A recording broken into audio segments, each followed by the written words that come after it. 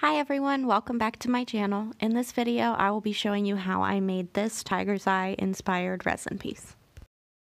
To get started, I'll just give you a brief overview of all the supplies I used in this piece. I will link everything in the description box below so that you can just click on the links and go right to it. I used art resin and then just assorted paints and pigments and some crushed shells and glass. To get started, I mixed my pigments in with my resin and added a dash of silicone to each color. And then I just started pouring in linear rows across the circle panel that I'm using. I started with brown and then I kind of went in color order, so I would do the shades that kind of transitioned nicely into each other. And I just alternated pouring those across the panel, adding in different colors as I went. And you can see here that I'm just kind of doing the same thing on either side. If I pour a stripe of gold on one side, I pour it on the other. You can see there are little bubbles popping up in the resin. That's because I added a couple drops of silicone oil to each color that I used.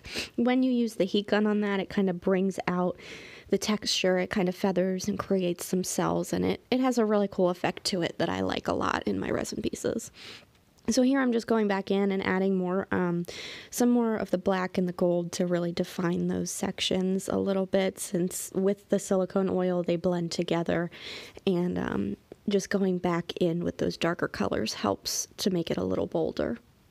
It gives it more definition, which I like. In the long run, it really dries different. There's no predicting how it's going to work out with resin art, but to start with, I like to add that definition.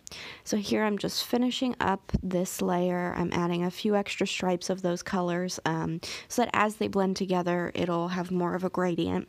And now I'm just covering the sides because I don't like to have the bare wood show through. It's just a personal preference thing. I like when my artwork carries over onto the sides. Some people will tape that part off so that they can paint it a solid color.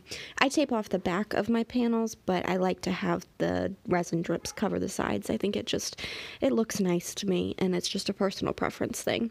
So I just went over with the heat gun, and you can see how everything's feathered out a little bit, and now I'm just adding in my crushed shells and my stones. I didn't really do anything crazy with the placement on this one. It is just like a line of each over top of that colored resin. So here I am just about done with this layer. I'm going to go back and just make sure every bit of resin that I wanted to use was on here, adding more little lines so that it'll have that texture when it dries. Just some finishing touches. So then I'm going to go over it with the heat gun one final time, just make sure that everything has been touched so there are no more bubbles in the resin, and then I am about done with this layer. I just have to wait for it to dry, so I let it sit overnight, and once it was dry, this was the result that I got, which I liked. It just wasn't the colors that I wanted. To add a little more warmth, so I went ahead and did a second layer. I mixed my resin the same way, I just added some red and copper to it.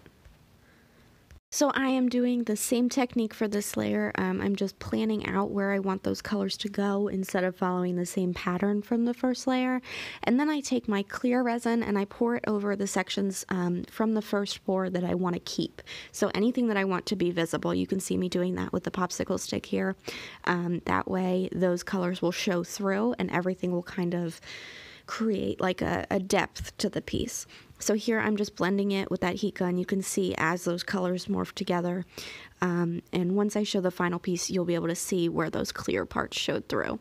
But here I'm just doing the same thing as the first one, adding those extra lines, making sure I have all the colors I want, just, you know, going over and adding that copper tone to make it look more like the stones. So I'm just repeating the same technique, drizzling on the thin lines of color and blending everything with my heat gun. I really like the way the silicone oil creates those shapes and that texture in there. And I'm just adding my final touches, and then I am done with this layer.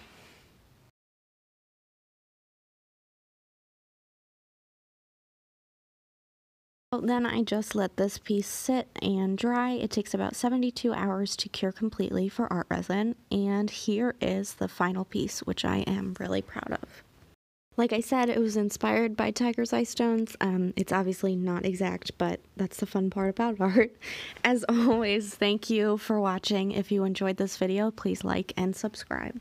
You can also check me out on social media as @Samantha's Doodles. My Etsy is Sam's Little Shop. I'll link everything in the description box if you're interested. Thank you again, and I will be back next time.